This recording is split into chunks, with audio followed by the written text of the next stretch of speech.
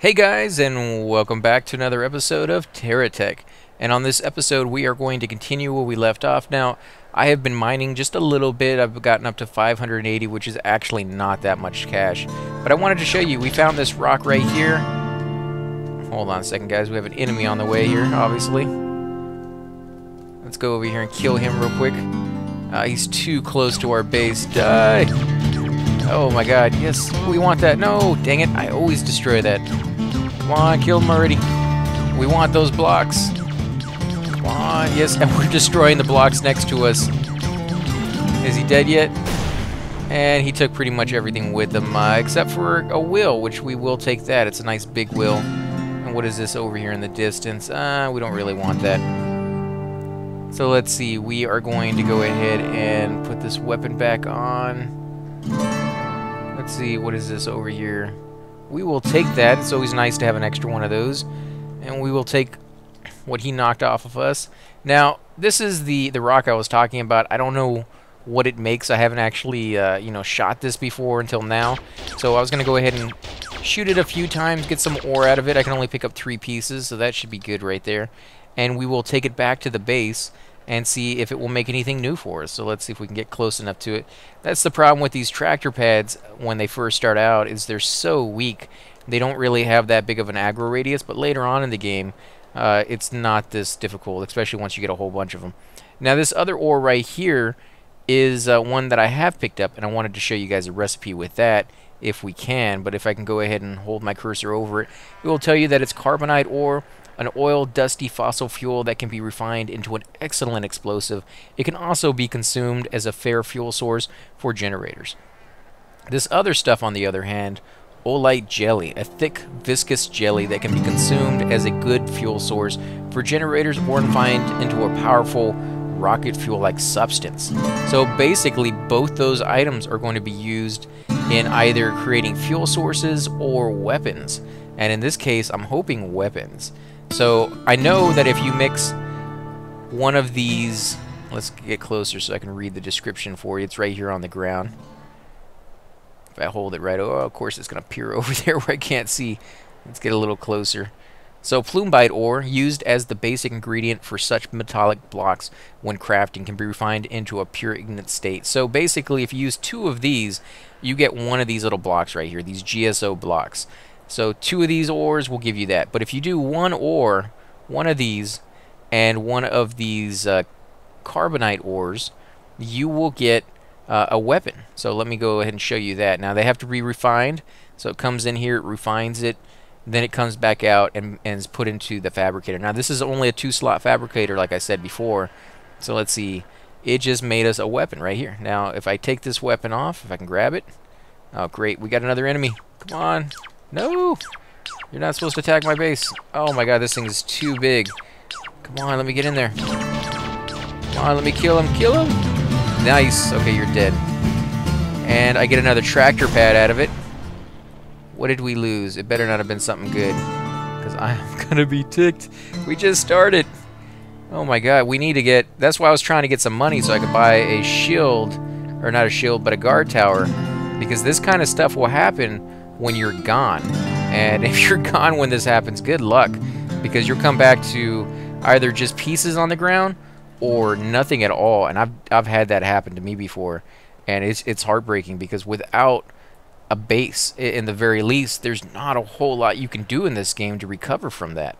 And so that's pretty much the 1-2 punch, and you're out. And if you want to keep going, well, you basically just have your bot, and as soon as that is either damaged enough and you can't find new pieces, or you get destroyed, that's going to be the end of your game. Now I'm going to pick this up, and I'm going to pick the other one up. Now if you don't want to actually drive your vehicle over it, you can always put your cursor on it and drag it over. So I'm going to drag it over here, put it in there. I'm also going to put this one on there. Let's move these wheels over here. Now what did it make right here? Let's see. Hold our cursor over it. Oilice capsule. A capsule of refined... I can't really see, the things in the way. Let's move it around a little bit. Capsule of refined oilice will serve as an excellent fuel source and can be a key ingredient when fabricating jet engines, boosters, and thrusters. Let's see. It can also be consumed by generators as an excellent and powerful fuel source. So, wow. You know what? I'm going to get another couple pieces of ore real quick, because I think if I get the normal stuff, the stuff over here in the distance, they may make something for me that we haven't seen before. Now, this is kind of cool. This is a new aspect to the game. I know I told you guys I was going to finish with the tutorial, and I definitely will do that here in a minute, but this is a cool little aspect of the game that I never really got to enjoy or experience the first time around, because, as I said, my fabricator got left behind kind of early on, and I went back to get it, and it was already destroyed and disappeared, or, you know, I don't know what happened to it, but I never had it to use, so that's one of the issues you run into. Now, let's see. Okay, so all the resources seem to stay on this end until they're ready. I have seen it. Oh, they're making something. Oh, that's nice. That is cool. Let's see, what is this? That's not what I wanted to do. They need to make it kind of easier to take this stuff off. Okay, let's go ahead and do this. GSO popper fuel tank, a small fuel tank to supply the boosters.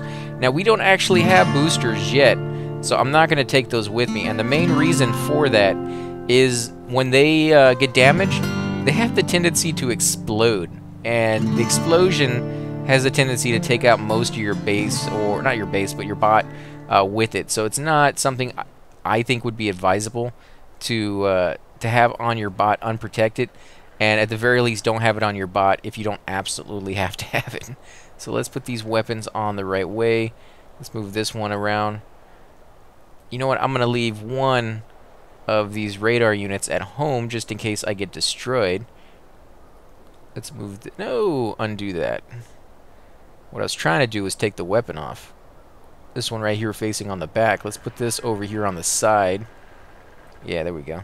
A little bit better. Same thing with this one over here. You got to face that one. Again, use the scroll wheel if you want to you know, put them on and change the direction, basically, is all you're doing with that.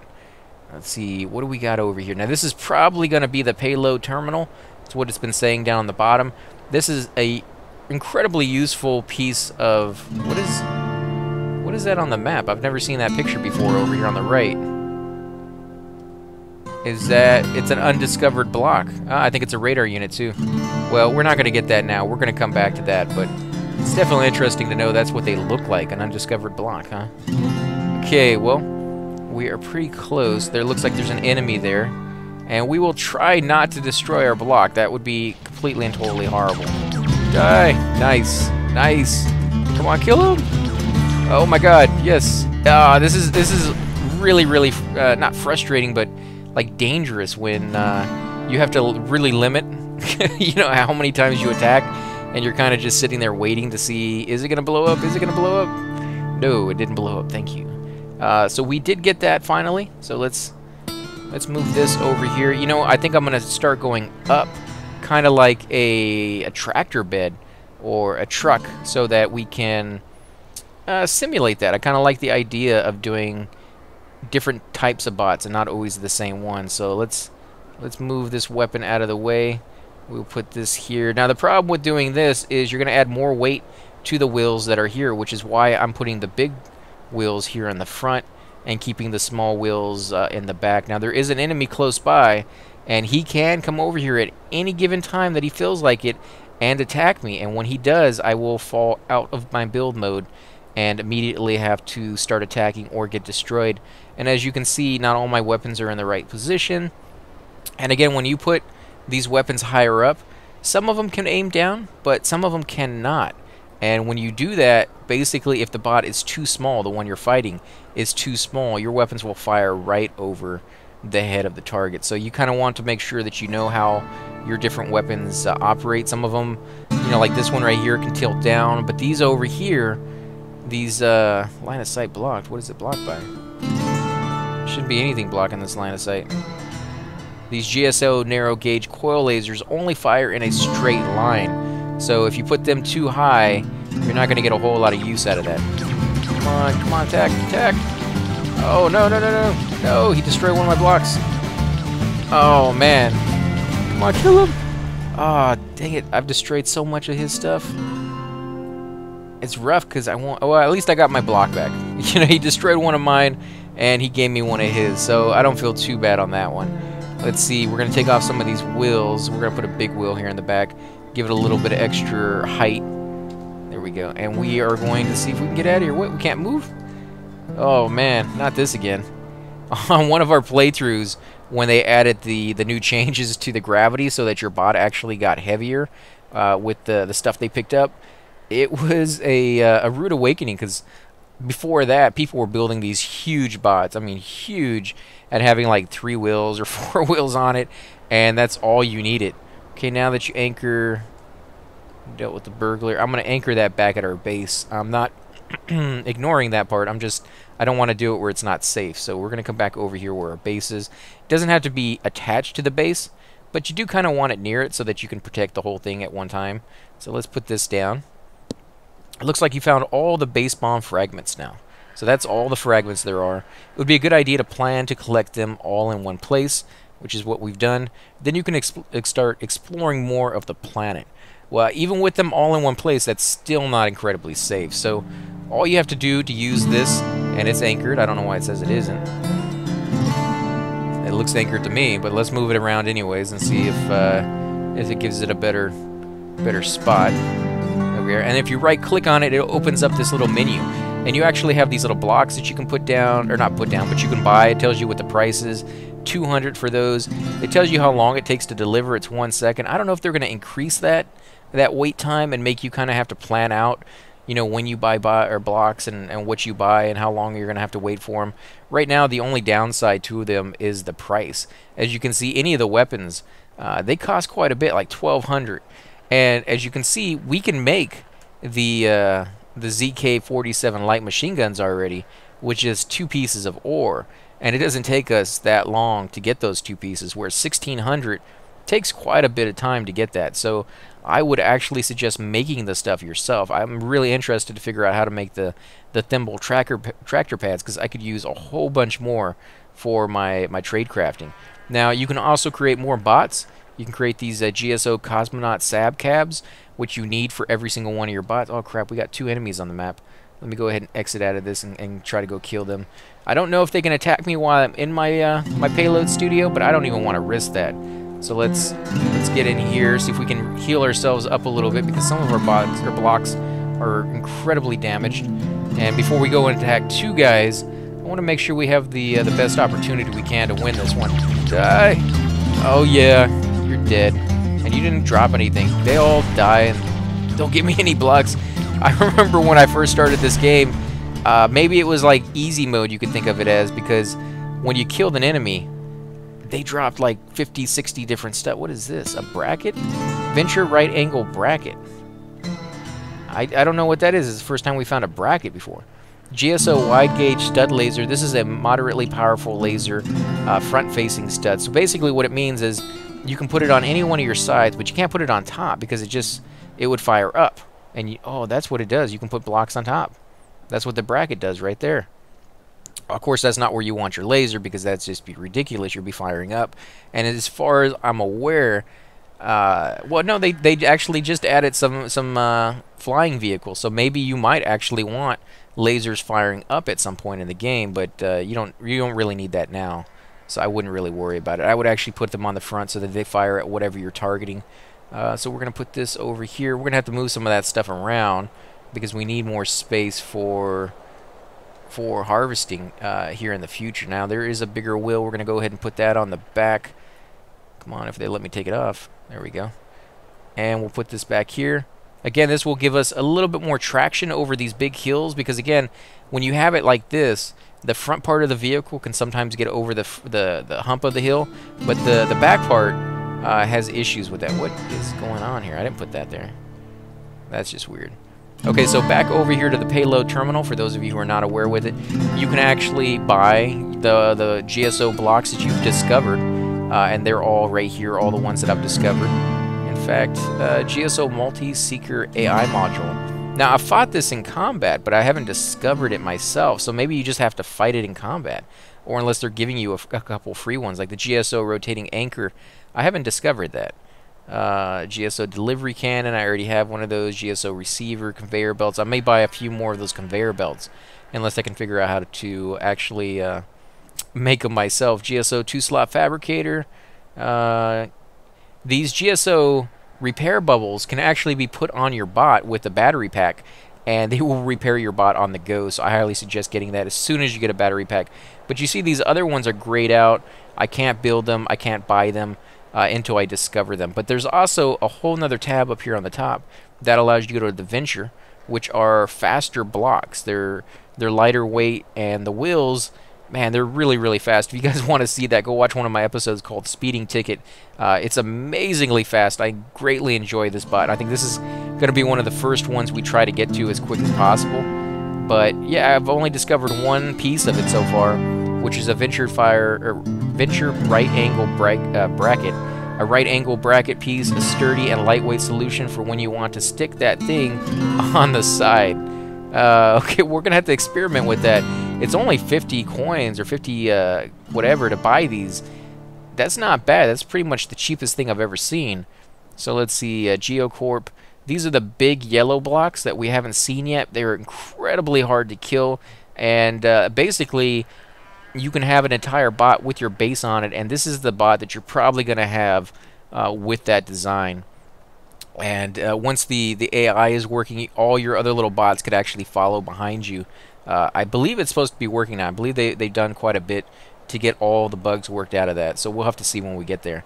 Now this is new, this experimental, the experience standard, half lock, and things of that sort. I definitely want to try out some of these. I think basically it's kind of like a bug test. You know, you get to try out the stuff right now. It's experimental, and later on, if people like it and it actually works and they figure out what the flaws are, they can take it out. So we'll just have to see what we get there. Now you also have a button that's called Techs. You can come in here and you can buy tech that's already built. You can buy a little buggy from the Payload Studios for 6,200, or you can buy another one of these little harvesters.